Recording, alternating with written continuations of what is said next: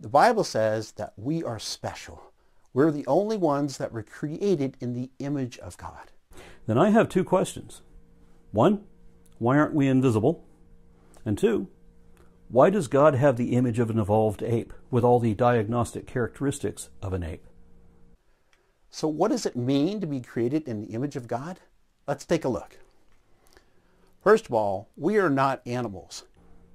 Once again, we see that religious apologists haven't studied science, and they haven't even adequately understood their own scripture either, because the Bible says we are animals, and it says that our refusal to admit that fact is due only to our vanity.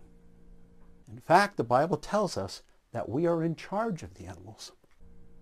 You may have noticed, Mr. Bisbee, that when you worked at your former job, that everyone who was in charge of you was a human, just like you. The only difference being that they knew more than you. The other thing is, like God, people are very creative. We make paintings and music and videos. And when was the last time you saw a monkey build a spaceship? It just doesn't happen. Yes, it does. Earlier this year, I saw a few monkeys do exactly that. Their names were Bezos, Branson, and Musk.